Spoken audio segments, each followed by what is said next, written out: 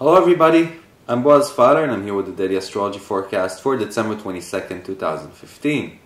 Georgia tells me this is a very special day. This is the winter solstice, the December solstice. Today, the days start growing longer again and light comes back into our life. And we've been very tired during the last few weeks.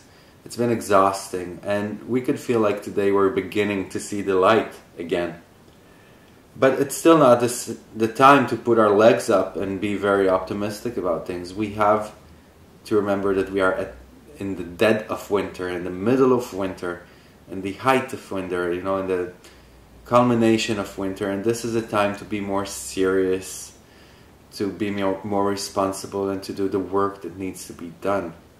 And of course, with the sun moving today into Capricorn, it only adds to that aspect. So happy birthday, Capricornians. And the moon today, still in Taurus, casts beautiful aspects, some of them very interesting.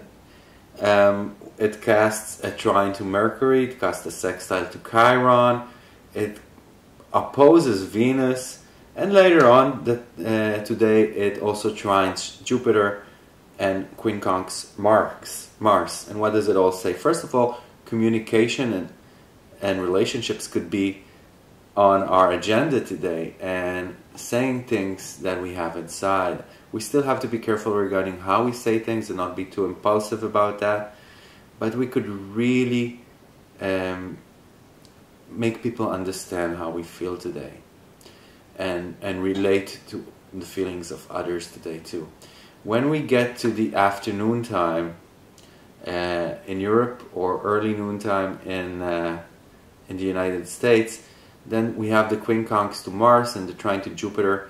They're a bit conflicting because the trine to Jupiter could make you more optimistic, could make you more benevolent, could make you happier and seek out pleasure in your life, while the quincunx to Mars can make us a bit moody and have a short fuse. So try to be on the positive aspects and not in the negative ones, and don't let melancholy drive you this afternoon and evening. So good luck with that, and thank you for listening. I'll see you all tomorrow.